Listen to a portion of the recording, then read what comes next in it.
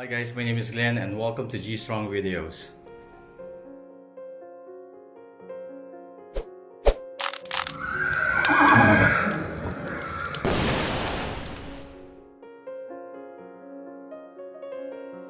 Okay guys, so welcome back. So for today, I'm gonna show you a video about a small business, negotiation that happened a while ago downstairs. And what I'm telling you is about this Bote-Diary-Garapa. And then I'm just going to give you an insight on how much are they paying for mga scrap metals, bottles, mga appliances that are no longer functioning. So if you have mga sirang gamit sa bahay, then they can have it assessed for you, and then they will tell you how much they will buy it. I mean, these are all junk, and then that's why we're going to learn kung ano ba ang kalakaran nila today, and then later on we'll find out. So right now I have one waiting downstairs. Okay, so stay tuned and watch this video.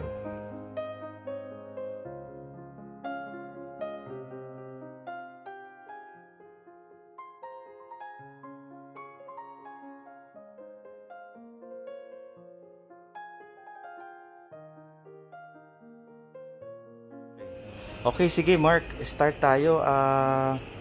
Alin dito yung mga bote na pwede na sa tingin mo ay binibili mo? Ito sir, mga hindi po ito binibili. Okay. Bakit hindi binibili? Kasi po wala pong junk shop na kinukuha ng ganito. Yung mga ganito lang po kasi itong mga kinukuha. Nababalik po sa mga tindahan po, nabibili po ito. Okay. So sa mga refined, sa mga hindi mamamali na bote, hindi kinukuha ito. Kasi wala kaming pinagbibenta ng ganito. Okay, so sa basura na itong diretsyo niyan? Sa basura na po. Okay. Pakasama pala yung Vitamix na yan? Opo, tsaka ito. Okay. Milk, pati yung soya. Starbucks. Okay. Pati yung mga Zafiro Gin. Yung Mountain Dew. Kasi meron... Ito mga Mountain Dew kinukuha po ito. Pwede. Okay. Kasi may... Okay. Sige. So, ang isang ganyan, pare-pareho ba ang presyo niyan? Opo. Itong malaki, piso po ito. Piso? Itong malaki. Okay. Itong maliit, 50 po kuha ko. 50. Okay. And then, yung Red Hot, basta beer, pare-pareho ang presyo niya. Okay. Sige. So, i-separate na natin, no? So, bibilangin mo na lang. Sige. Oo.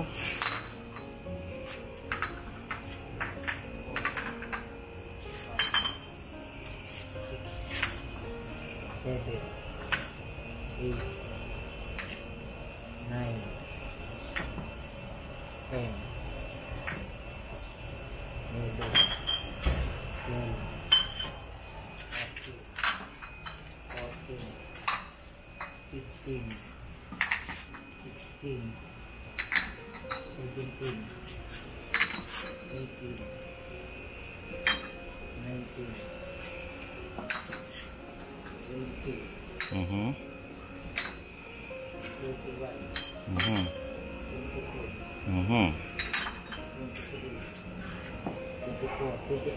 Okay, 25 pesos lahat yan. Tapos ito, definitely sa basura na po yan. Basura na yan. Sige, kami nang bahala. Okay, punta naman tayo sa ibang Yan, ano ba yung storya ng map na to? Kasama ba yan sa binibili mo? Ito po sir, binibili ko. Ito hindi na po, alisin na lang po. Sige, anyway. So magkano yung ganyan? Yung, yan. Ito, kuhain ko lang ng 3 piso. 3 piso? Sige. Tignan naman natin tong shock.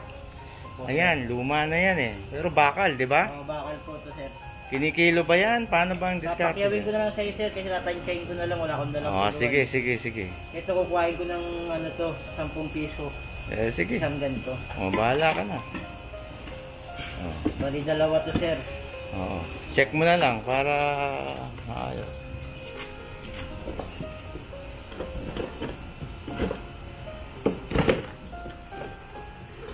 Dalawa po siya sir. Isama ko na po sa account. Sige lang. 20 po itong dalawa. Okay. Bali, 23 kasama itong Okay. Pwede ko na ikarga to sir. Sige lang, ikarga mo na please. Pati yung mga bote mo. Ayan. Ready na yung sako mo eh.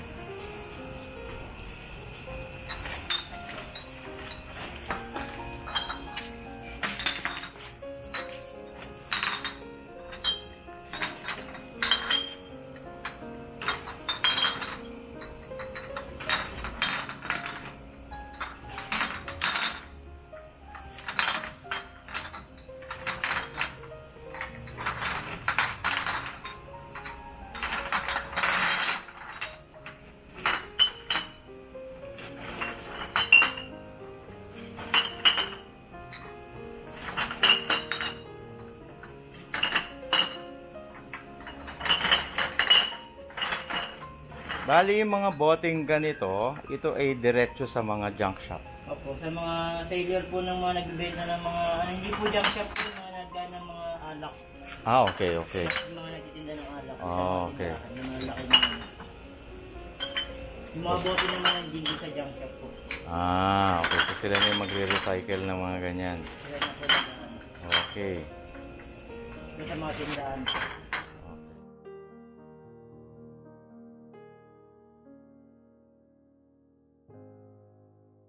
So, lumang mga golf clubs. Wala na talagang paglalagyan yan eh. Mga babakalig ko na lang ito, sir. Kasama ko na ito. Oh, sige, bahala ka na. Ito, kain kong 20 ito lahat sa'yo. 20 lahat? Oo. Oh, sige, bahala ka na. Nasa sa'yo yan. Racket mo yan. Oh, sige. Pwede mo yan dalhin. Salamat. Thank you, sir. Sige, sige. So, nakakarga na lahat, no? So, ito yung, ano, yung shock, yung bote, at saka yung golf club, at saka yung panglinis na map. So, magkano ang kwenta mo sa lahat? Bali, umabot siya ng 85 lahat, boss eh. 85 pesos? Opo. Oh, sige.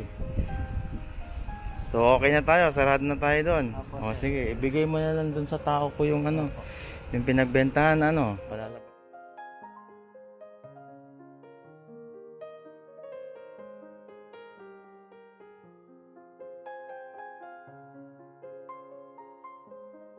Sige. Walang problema, Mark. Salamat. Ha? Sige po. Sige. Salamat. Bye.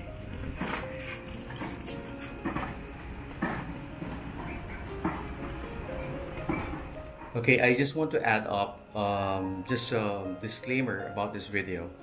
I have no reason to exploit yun sa job ni Kuya as a Bote-Diary-Garapa. My intention is that I just want to keep people updated about the transaction that you can do by exchanging your garbage or junk with the Bote-Diary-Garapa, you know.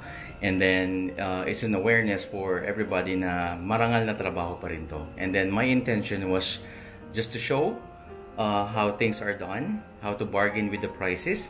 And then, to be honest, I never really did haggle for the prices that he has given me, because getting rid of my junk, you know, the garbage in our compound is really, you know, it's already a big help for us.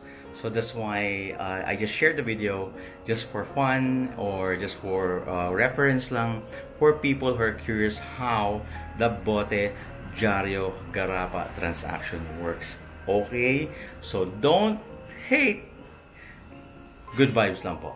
Okay? Okay, so that's about it. So I hope you enjoyed this video. So for those who haven't subscribed to my channel, please do click on the subscribe button. And then for those who want to get updates, please click on the bell for notifications. Stay safe and get vaccinated. Bye!